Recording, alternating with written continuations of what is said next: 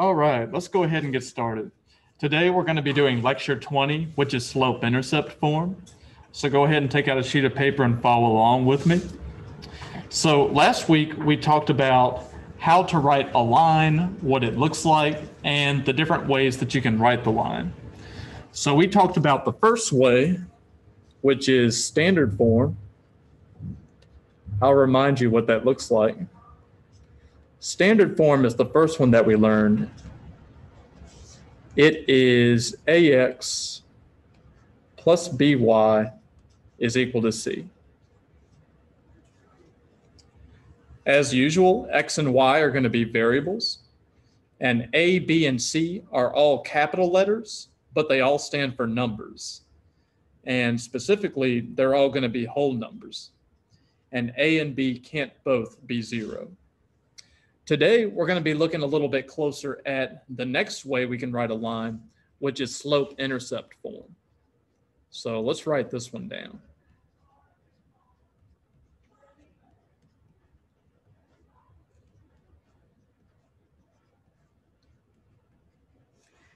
Okay, so slope-intercept form is y equals mx plus b. X and Y are going to be variables. M is going to be the slope of the line, and B is going to be its y-intercept. So X and Y are going to be variables, but M and B are just going to be numbers. They can be whole numbers or fractions, or any real number at all. It doesn't actually matter. So what we're going to be doing today is we're going to be starting off in standard form, and we're going to be working our way to slope-intercept form. Now, last week, we went the opposite way, right?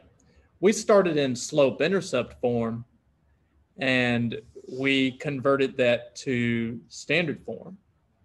Well, today, we're going to go the opposite way. We're going to start in standard form and end up in slope-intercept form.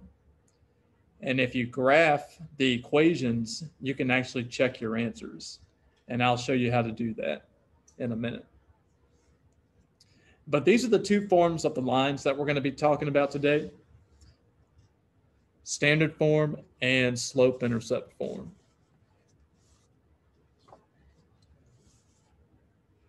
Okay, so let's try number one. 2x plus y equals -1.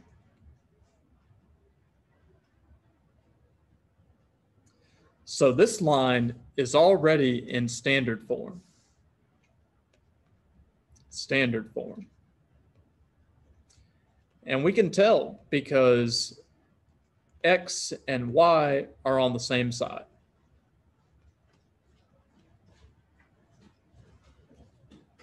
It's got that ax plus by equals c form to it. But what I want to do is I want to take this equation and I want to put it in slope-intercept form, which is y equals mx plus b. That would be slope-intercept form.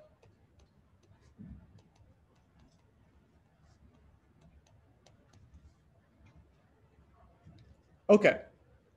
So to do this, what I have to do is I need to get y by itself. I need to isolate the y on the left-hand side. Right, I'm going to subtract 2x. And that's because I want to get rid of the 2x on this side. It's already a positive 2x, so I'm going to subtract 2x from both sides. So when I do that, the 2x's on the left side are going to cancel out. Because what is 2x minus 2x? 0. 0x, also known as 0. So the 2x's are going to cancel out. So the only thing that's going to be left on this side is going to be the y. I'm just going to bring that down. And I'm also going to bring down the equal sign right next to it. So now on the right-hand side, everything else is going to show up.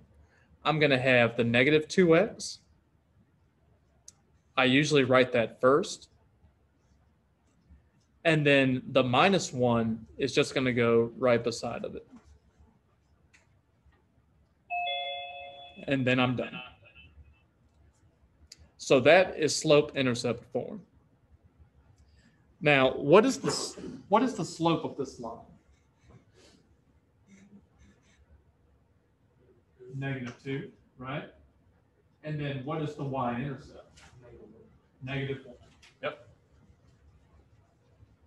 So you can always tell the slope of this because it's always going to be in front of the x. Always. Don't we have to put that in the set? No, you only need to write the equation. Y equals mx plus b. If we were solving an equation for x, then we would need a solution set, but we're not doing that. So what we're doing is we're going from standard form to slope-intercept form. Let's try the next one.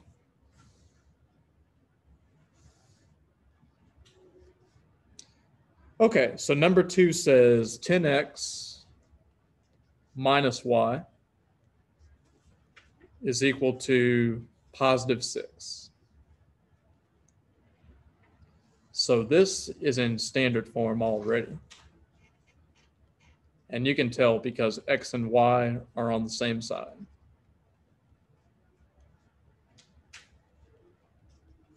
But what I want to do is I want to put it in slope-intercept form. Y equals mx plus b.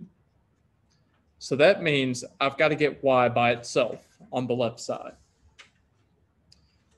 So the first thing I need to do is I need to get rid of this 10x right here. I can get rid of the 10x by subtracting it from both sides. So I'm going to subtract the 10x from both sides. The good thing about that is, well, we're going to get to that, but the 10x's are going to cancel out first. And that's only going to leave me with a negative y on this side. Now on the other side, I can't get a -4 because this 10 has an x beside it, but this 6 does not have an x beside it. So I can't combine them like that. I can only write this as -10x plus 6. Right. The last thing that I need to get rid of is this negative that's out in front. And I can do that in 2 ways. I can divide both sides by -1, or I can multiply both sides by -1. And usually what I do is I always divide by -1. But either way, you're going to get the same answer. So I need to divide both sides by -1.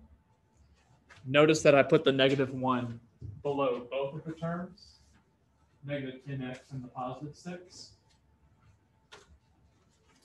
So what's going to happen on the left side? We're going to bring down the y because the negatives are going to cancel out. On the right side, I've got a -10x divided by a -1. That's going to give me a +10x. And then what's +6 divided by -1? -6, right. And I'm done. It is now in slope-intercept form. So what is the slope of this line? 10, and the y-intercept is -6. Yep.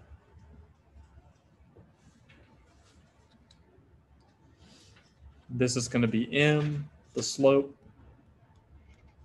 and this is going to be b, also known as the y-intercept. That's where it's going to cross the y-axis. Okay, we're going to do one more together. Number 3. 3 says 7x minus 15y is equal to 11, positive 11. So right now it's in standard form because x and y are on the same side. But I want to get y by itself. So that way it'll be in slope-intercept form. So I'm going to say this is in standard form as it is. Okay, so to get y by itself, I need to get rid of 2 things, the 7x and the negative 15, right? So how can I get rid of a 7x? Subtract it from both sides? Yep.